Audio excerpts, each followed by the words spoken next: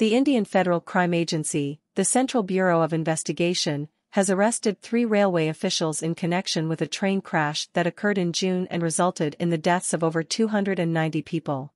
The officials have been charged with culpable homicide without murder and destruction of evidence. The CBI identified the arrested individuals as 2 signal engineers and 1 technician.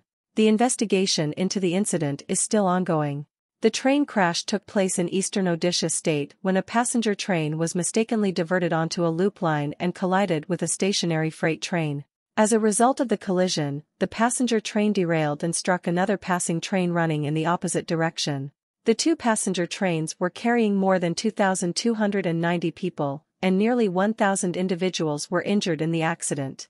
After the crash, India's railway minister, Ashwini Vaishnaw, stated that the cause of the accident was related to the signalling system. India's railway network, which was built during the British colonial era, is one of the most extensive and complex in the world, with over 40,000 miles of tracks, 14,000 passenger trains, and 8,000 stations. However, the system has been plagued by mismanagement and neglect over the years.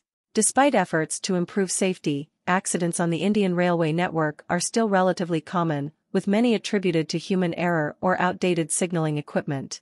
The June train crash was the deadliest in India since 1995, when a collision near New Delhi claimed the lives of 358 people.